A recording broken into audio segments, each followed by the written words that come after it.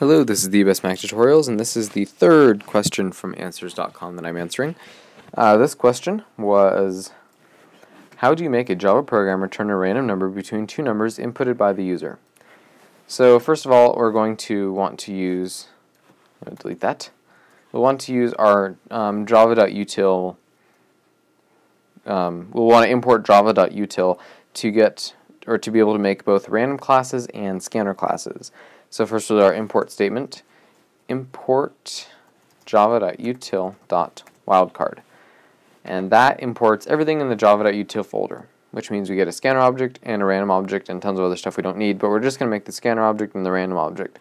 We could also do it as import java.util.random and import java.util.scanner. You could do it both ways, but this one is only one line of code and it is faster. So we're going to go with that. And so we're going to create our scanner object, scanner in equals new scanner system.in.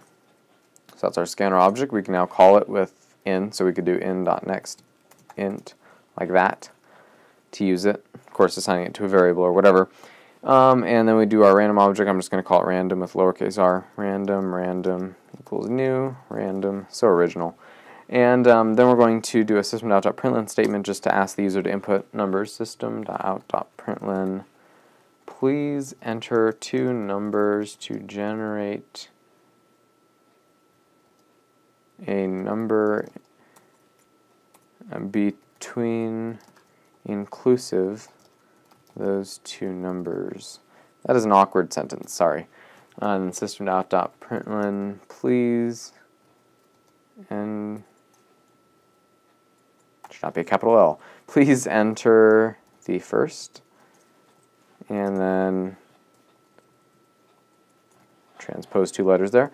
And then we're going to do, say, an integer d equals in.next int, and then system.out.system.out.println, please enter the second.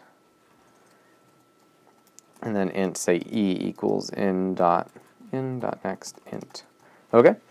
So these are just kind of arbitrary letters. I mean, they could be called deca or whatever. I mean, they can be words or letters. They can't start with a number. They can't be like 1D. That doesn't work.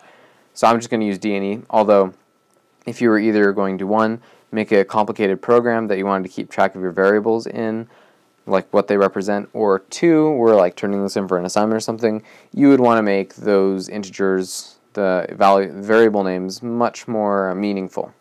So you can look at it instantly and say, oh, I know what theoretically that should be holding, or what that's going to be set up to hold. And so then we're just going to do, I'm just going to do a for loop to test this. For I equals 200, I is greater than or equal to, say, 0, I minus. Okay? And the only reason I'm doing that is to test it so we can generate a bunch of, so we can generate a bunch of numbers to make sure that it's hitting the range we want. Then, once I'm done, once we're done with testing, I'll take out this for loop, which is system.out.println statement or 2, saying that this is the number generated in the range of blah blah blah or whatever. And so there are now too many brackets. Okay, we're good. So inside we're going to declare an integer a, b, c, d, e, might as well do f. Just going in that line equals random.next int. And if I put in here 3, it would generate numbers in the range of, it would generate 1, it could generate 1, 0, 1, or 2. That's the range it could hit, because it's saying, hey, start at 0, and you can go up 3. Or you can go up, you can generate a total of 3 starting at 0. So 0, that's 1, 1, that's 2, and 2, that's 3. It doesn't generate 1, 2, 3. It's 0, 1, 2. If you did an offset like this, it would be 1, 2, and 3. Now, if you put a variable in here, say d, it would generate numbers up to d minus 1. So if the user input 10, it would generate numbers 0, 1, 2, 3, etc. all the way up to 10, all the way up to 9, because that's 10 minus 1. But since we have this plus 1, it would generate 1 through 10. And so we could test that, but we don't really have to. So how would you then make this into something useful for the question in question, for something that returns... Oh, did it say return? Okay, so if we're returning, then we're going to have to put that into a different method. I don't know if they actually meant return, or if they just meant like print out. So once we've figured this out, I'll plop it into a method to so that we can have a return statement, because I don't know, that doesn't seem like a very efficient way to do it, but I guess if you're doing it multiple times, having a method that does it for you would be much easier. So anyhow, so I guess they're asking for a method even though they didn't explicitly state that. So I'll put this into a method, the for loop part and whatever once, actually just the code and the return statement and whatnot when we're done. Applicable code to that method. Anyway, before I blabber on too much, if you say I want it between, say, 10 and 30, that means it can generate, I'm just going to do it inclusive. They didn't specify whether it's inclusive or non-inclusive, so I'm going to assume it's inclusive. That would mean it could generate 10, 11, 12, 13, 14, 15, all the way up till 26, 27, 28, 29, 30. So that means you want to generate a total range of, well, here, let's do a smaller number to start with, 10 and 15, so we can actually count them a lot easier. So between 10 and 15, that would be 10, 11, 12, 13, 14, 15. That is 6 numbers. 15 minus 10 equals 5. How do you get 6? You add 1 to it. Same works for 16. 16 minus 10 equals 6. 10, 11, 12, 13, 14, 15, 16. That's 7. What? Add 1 to it, you get 7. Okay? And that's just because of, the way subtraction works. I mean, if you subtract this number from this one, it's not going to give you the amount of numbers between them inclusive of both of them. It's going to give you pretty much inclusive of one of them. So if you add 1 to that, then you would get the right amount of numbers that could possibly be generated. So we will do that. We're just going to assume the second number inputted is bigger than the first. It never said we could assume that, but I'm just going to assume that. If we didn't want to assume that, we'd just do a if, like, integer to work with equals d, and then it'd say if e is greater than d, then we want to set to work with is equal, you know what I'm saying, we could do it like that, but I'm just going to assume that the first one is smaller than the second one. So we're going to subtract, we're going to say e minus d plus 1. Oops, 1. So 16 minus 10, that's 6, plus 1 equals 7. So it generates anything from 0, 0, 1, 2, 3, 4, 5, 6. That's the right amount of numbers. Now we have to do our offset to get it into that range. If we offset it by the first one, by d, then guess what we get? Imagine this. You input 10 for d, input 16 for e. 16 minus 10 equals 6, plus 1 equals 7. So it can generate 0, 0, 1, 2, 3, 4, 5, and 6. Then, what was d again? 10? 10, 11, 12, 13, 14, oops, not 41, 14, 15, and 16, once you add 10 to each of those numbers. So if you add on d to any number that's generated, it's going to put you right into the proper range, because you're offsetting it, each number, by the minimum that the number can be. So let's test it out. And why is it getting mad? Okay. So if we run this, we will see it'll ask us for, let's just do a simple range, 10 and 16. 16. Oh, we didn't do a system.out.println. System.out.println f. Okay, sorry about that. Now it'll output whatever. So 10 and 16. Look at this. We got quite a few 15s, it appears. Okay. See, we have a 10 there. We have 16 there. You will not find a 9 in here. You don't see any single digits. You will not find a 17 in here. Seems to have worked, right? Now we just got to plop this into a method because they said they wanted it returned. So if we test it and it works, we don't need this for statement hanging around anymore. We don't really want it. So we're just going to delete that all. align this right. And so what we're going to do is we're going to just copy these two lines, or cut them, I guess. I'm going to make a new method, say public static int random between, I don't know, whatever, int, I'm going to use e int d, or int d int e.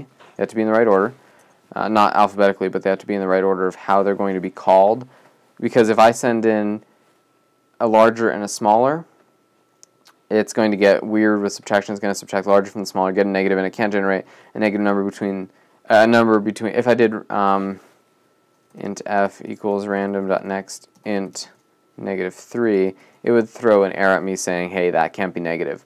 So we're just going to assume that's positive again, and we don't have to. We could write kind of spaghetti code to support, saying, hey, either we need to find the absolute value of this, or if whichever one's bigger, subtract the other one from that. So if D is bigger than E, then do this. If E is bigger than D, then do that. We could always do code like that, but I'm keeping it simple because they didn't specify we could assume that, but I'm just going to assume that. So integer, we're just going to paste this code in. F equals random.nextInt. We have to create our random equals new random, our random object, which I just did. And now we have to do our return statement. So return F, and we don't want to print it out anymore, more than likely, but I'm just going to print it out right now to make sure that's working. But then I'll take that print statement out because it never said we wanted to print it, so we wanted to return it. So to call this method, if you'll notice when we run it right now, this never gets called. We enter 2, we enter 4, and look, nothing happens. It just hangs. Actually, it terminated. It didn't hang, but it doesn't do anything. Nothing happened. Whoop-de-doo, wasn't that exciting. We need to call this method from our main method. So we say int f equals random between, and then we pass it two numbers. We pass it d and e, like that. Now if I called it just without this f here, that int declaration, it would still call it and run, but that return value would be lost. So we have to put int f equals to get that return statement and set it equal to f. Now this could be called Q97, and it would still take the value of f that's returned. These don't have to be the same. I'm just making them the same. And in fact, if it'd be less confusing, I'll make that one G. And in fact, this could be R as long as we had R defined up here, and it would be renamed to D here, but it would still be called R up here, if you know what I mean. I'm just passing a D and E because that's what was already used. That is what was used in the code that I wrote that I pasted in, so it was just easier to reuse those variable names. We could have changed them if we wanted to, and actually probably should. So especially if you're learning Java, like I am actually right now learning Java, that way you don't get confused. But I'm too lazy to do that. So if we run this, and you'll notice we never use G at all. So it's kind of hard to check. That's why I put the system.println statement here to print out that number to make sure, hey, it is generating a number, And we can run it a couple times. Just make sure it's generating a number in the right range that's expected. And that's basically it. The first two, and I'll do 3. Okay, generated 3, that's good. 2 and 3, generated 3, okay. 2 and 3, generated 3. Let's say 10 and 50, 40, 29. Okay, perfect. It's hitting within the range. 2, 3, 2. Okay, perfect, yes. And we haven't got one below 2. We haven't got one above 3 with 2 and 3. And with 10 and 40, we got, what, 29 or something, and that was perfect. So it's obviously working, so I'm going to take the system.out.println statement out. Just to make sure it's returning the value properly, I'm going to put system.out.println G, just to make sure it is, in fact, grabbing that variable, which I know it is, but we're just going to check it to show that it is returning 2, 3, 2. Okay, it is returning it, and it's able to print it out properly. We're going to delete that line. And now we have a method that we can call by sending it 2 integers. It then creates a random object inside of it, and actually we can remove this random object in this main method because we don't use it anymore. We don't create any random numbers in this method. They're all done in this method. We do our little algorithm type thing, generating a number in that right range and then returning it. Simple as that. I know The only thing that I think was kind of complicated about this was where we kind of pulled e minus d plus 1 from.